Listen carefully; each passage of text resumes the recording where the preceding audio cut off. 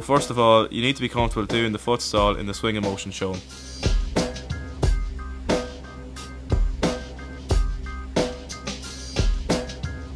Next, kick the ball to the side of your leg using your weak foot, similar to how you would do if you were doing a clipper. Try to avoid kicking the ball too high and pivot your body roughly 90 degrees. This is a really important part of performing the trick. From your hands, drop the ball with some backspin and practice the scooping motion. A key tip is to have your foot in the foot stall position as you scoop the ball. Also, scoop the ball at speed. I find it's easier and more stylish. Now you can start putting it all together. Try to keep eye contact with the ball at all times. If you find the ball's getting stuck in an ankle catch position, you need to focus on your pivoting.